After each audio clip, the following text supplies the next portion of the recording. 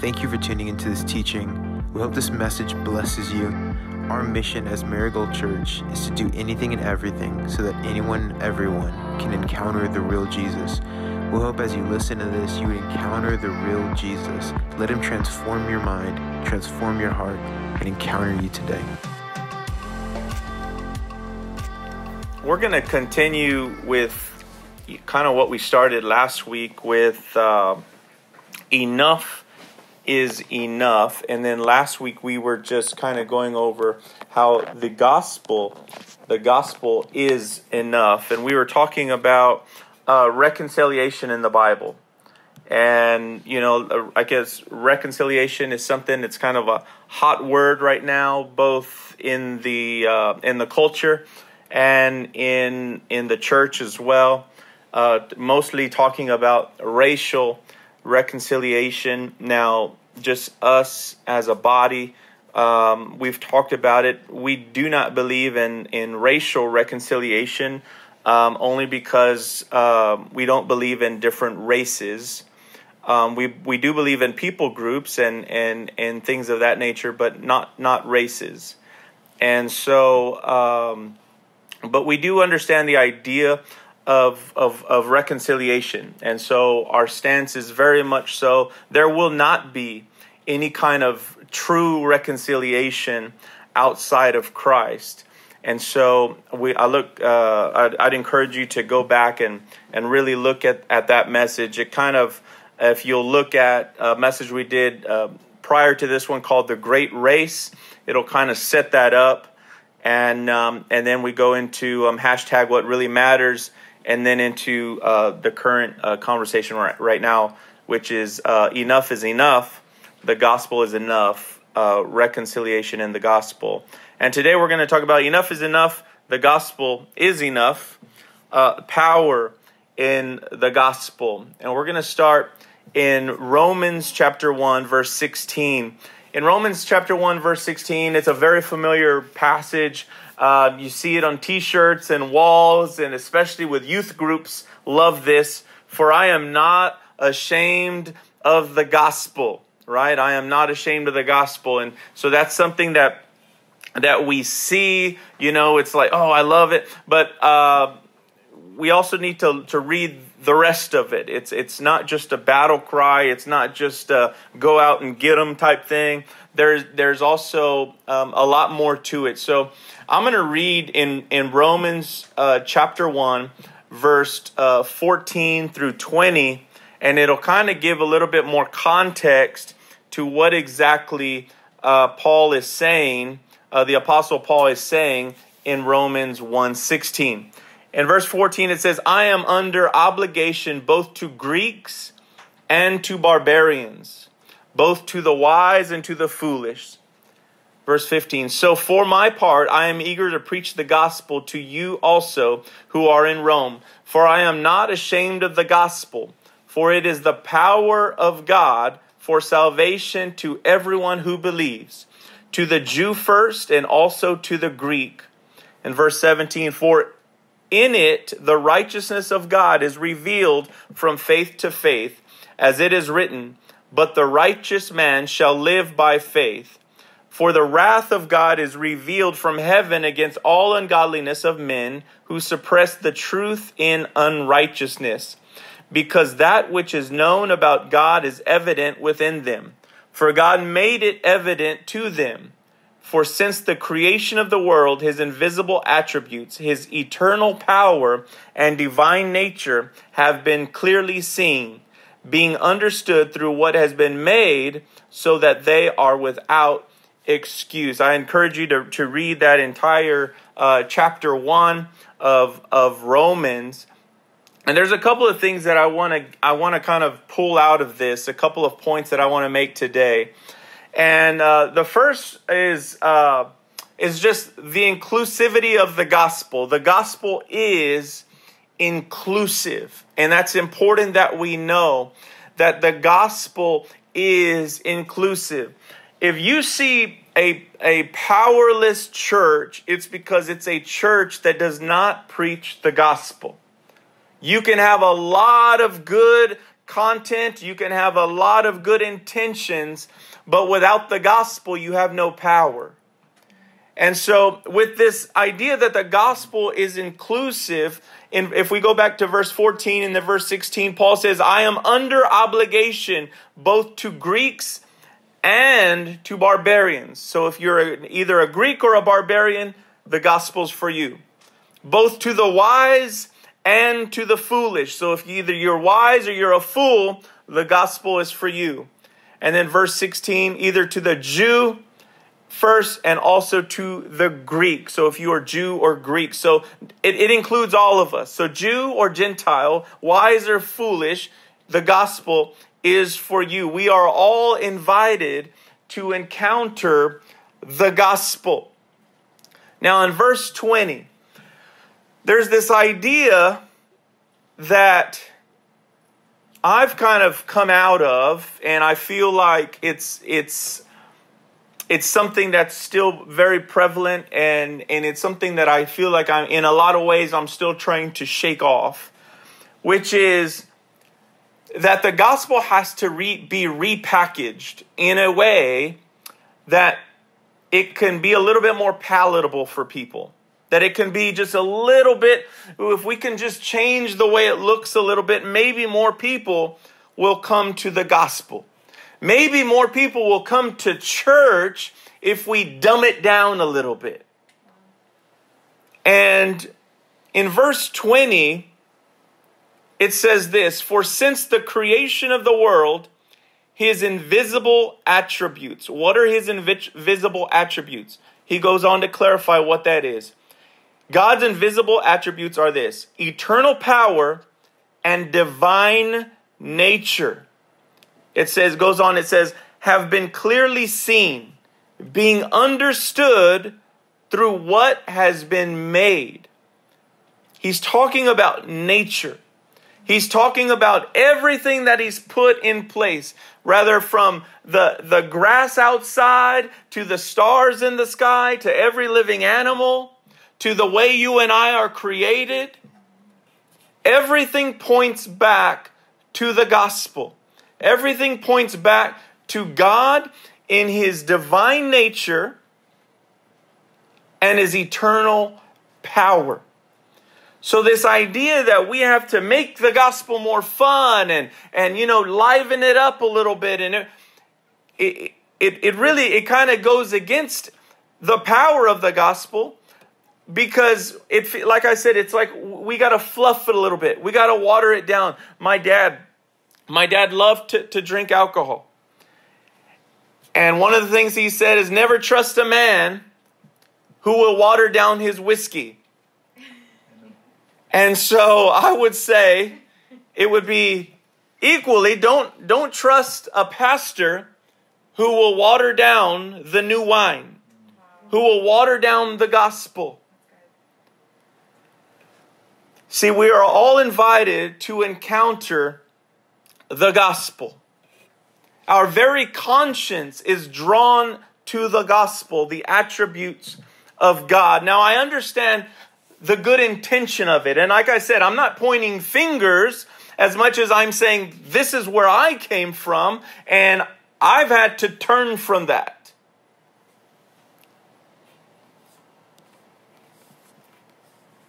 The gospel is inclusive. It brings everyone in. It invites everyone. So there's no one that will ever stand before God and say, well, I didn't hear it. Well, they didn't preach it to me in the way that I liked it. The church that I saw was kind of boring. It's a very Western way of looking at the gospel. Because what about those who live in indigenous places all over the earth? Are you saying that because they never heard a preacher go and preach it in their way, that they're somehow exempt? And he says no. For since the creation of the world, his invisible attributes, the eternal power and divine nature have been clearly seen, being understood through what has been made, so that they are without excuse. We don't have any excuse. And I'll explain why I believe more and more people do this. But before that, let me go to the next point, which is the gospel. The gospel is not only inclusive, the gospel is exclusive. Now, how can you be both? In verse 16, he says, "For I am not ashamed of the gospel, for it is the power of God for salvation to everyone who believes, to the Jew first and also to the Greek." I'm going to pull out some words and make another sentence. The gospel is the power of God to everyone who believes. The gospel is powerful only to those who will believe it. You see, the entire world, if we just look on the news, look on social media, look on whatever your news apps you have, or just however you get your news, it's very clear, it's very evident the world is crying out for a Savior. A Savior from disease. Right now we're in the middle of this COVID-19. A Savior from economic struggles. We got people losing their jobs, losing their businesses. A Savior for our families. We see families having to be home together in a way that they'd never been home before. We see domestic violence up. We see abuses up. The world is crying for a Savior for our planet, for our resources. A Savior for each other. You see people and God, they need you.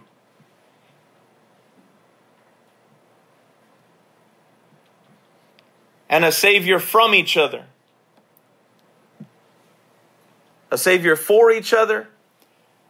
And then also you turn on the news, you see violence, you see things of that nature, and you realize we don't need just a Savior for each other, we need a Savior from each other.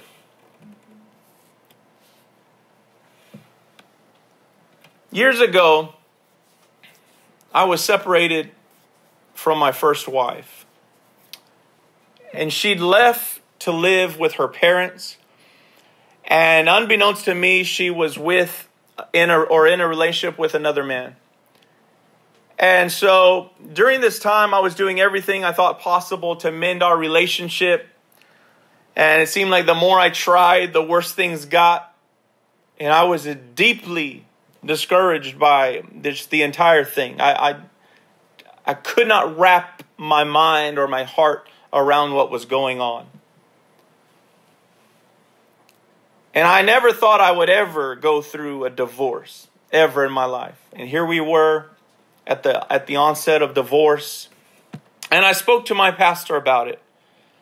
Pastor Joe, great man of God, just wonderful influence in my life. And I spoke to him about just how rejected I was feeling. And he said something that honestly it didn't sit well with me at the time. He said, "At this point, she's not rejecting you, Paul. She's rejecting Christ." And it bothered me because it wasn't Christ she was hanging up the phone on. It wasn't Christ who she was keeping the kids from. It wasn't Christ who she was seeing this other man behind, or so I thought. I thought it wasn't against Christ. And honestly, in the moment, it felt more like some hyper-spiritual attempt at just grasping straws. Like, oh, this is a pastoral thing to say. But none of it made any sense to me until one day she came out and said what was really at the heart of her issue. And she spoke directly to my face, and she said the following.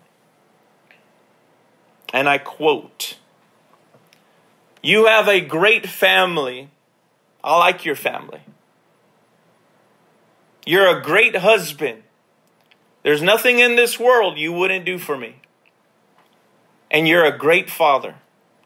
The kids are lucky to have a father like you." This was the last moment she ever had foot in the house The door was open. She was in the doorway. She's telling me this as she's about to walk out.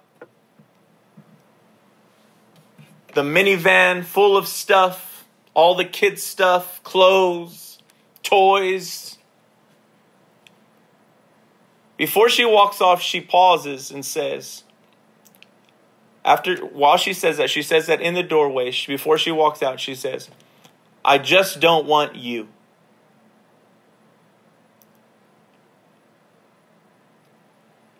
As much as the world is crying out for a Savior, the world rejects the Lord and Savior, Jesus Christ, period.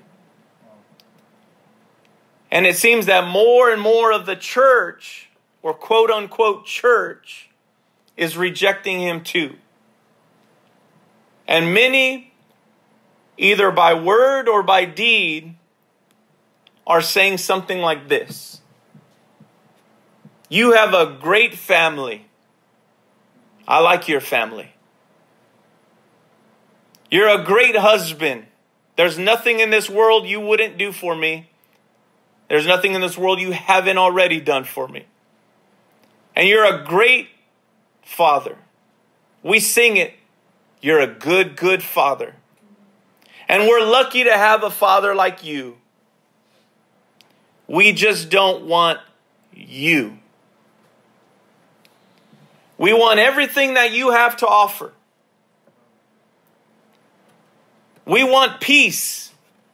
We want justice. We want reconciliation. We want love. We want joy.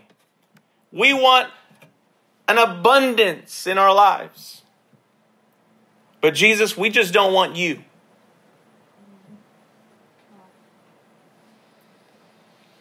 The hardest thing for a pastor or anyone who has really encountered the Word is to understand that there are those who will encounter Jesus and reject him.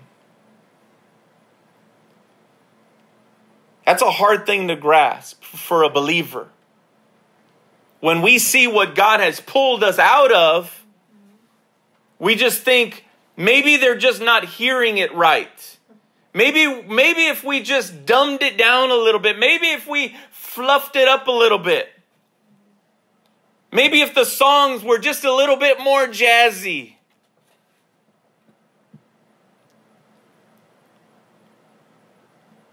Maybe if the buildings were just a little fancier. Maybe if the sound system was a little bit more state of the art. Maybe if our posts were just a little bit better. Maybe as a pastor, if I was just a little bit more woke and in tune with the culture.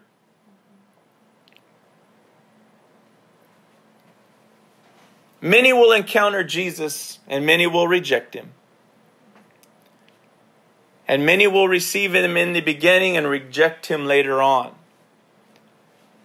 But many will believe his gospel and call on him and be saved through the power of the gospel, through faith.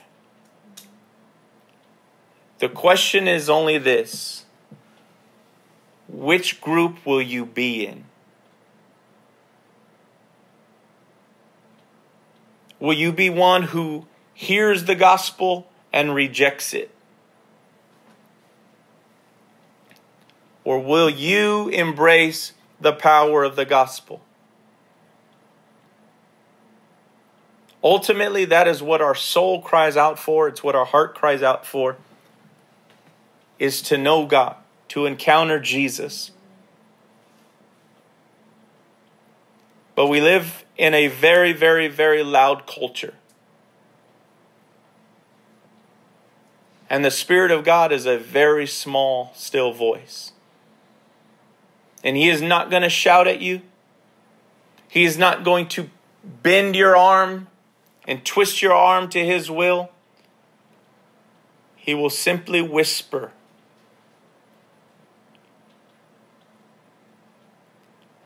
A few weeks ago, we talked about in a message called Hiding Behind the Badge. That he called out to Adam and asked Adam, where are you? And I believe that in this message, or in the message of the gospel, the Holy Spirit is asking, where are you?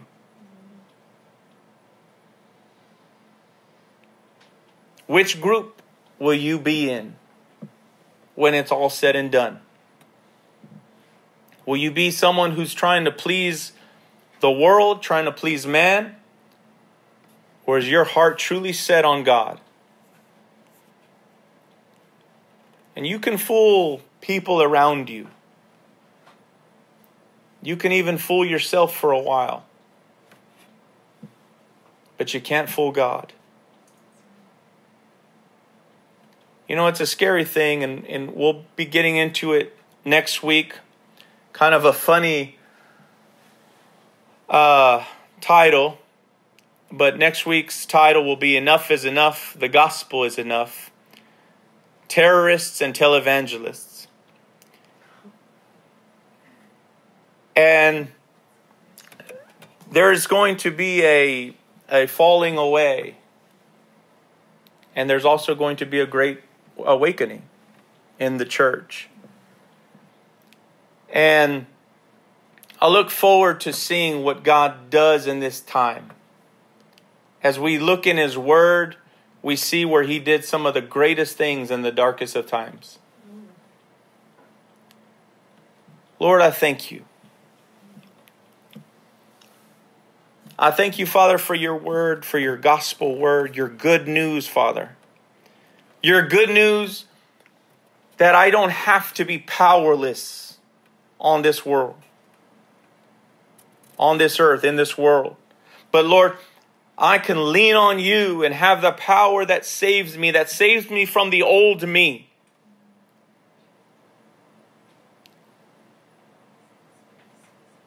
I thank you, Lord God, for dying in my place so that I could live for you. To be who you've called me to be and do what you've called me to do. I thank you, Lord God, that you would give me boldness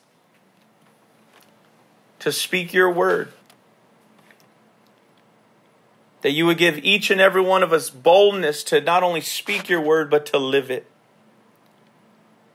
We thank you, Father, for what you're doing in this time, for protecting us, for blessing us, for being our source and our provider.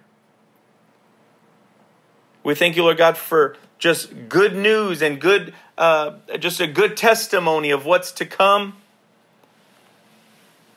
I thank you, Lord God, when we call on your name, you're quick to save. And Father, right now, in the name of Jesus, we call on your name. I thank you, Lord God, for just continuing to show yourself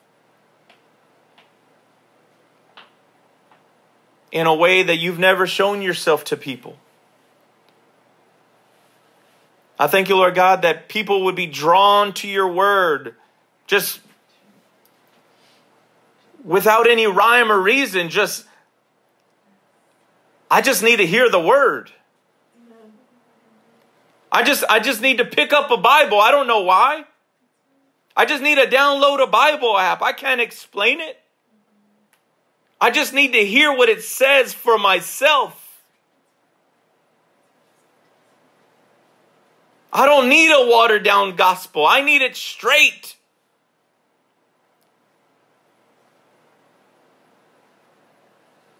I thank you, Father, that you're bringing more and more people to your kingdom. In Jesus' name, amen.